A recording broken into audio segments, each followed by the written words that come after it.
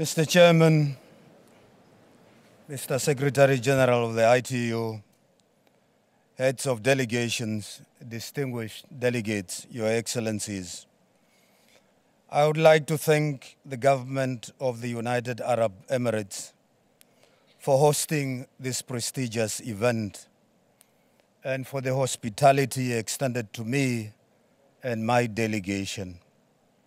It's indeed an honor and a privilege for me, on behalf of the people and government of the Republic of Namibia, to address you this morning.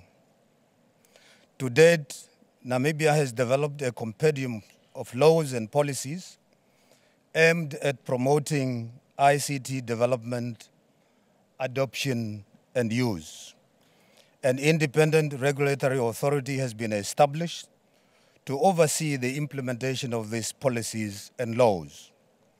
The Namibian ICT sector has been liberalized and accommodates various players. Your Excellencies, as a country, Namibia is committed to Connect 2020 agenda and has made great strides in ICT infrastructure development. Our commitment is underpinned by 4 goals.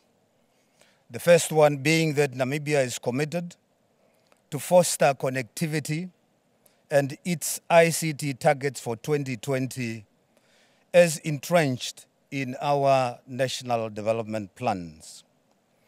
Having reached 73% of broadband coverage, we intend to reach 80% of the population of Namibia by 2020.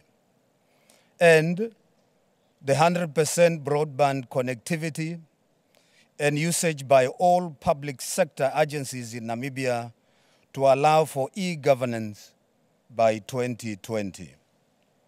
We are committed to bridge the digital divide by reducing rural and urban, gender, and rich and poor disparities. This is embedded in the Broadband for All principle. Namibia's 100% coverage project is aimed to stimulate infrastructure development to provide internet, mobile, and digital television services to all Namibians. Namibia prioritized universal service and access and the provision, the 3 pillars of accessibility, affordability, and quality of services are imperative to support universal ICT services. The provision of ICT services comes with challenges of cybersecurity and increased e-waste.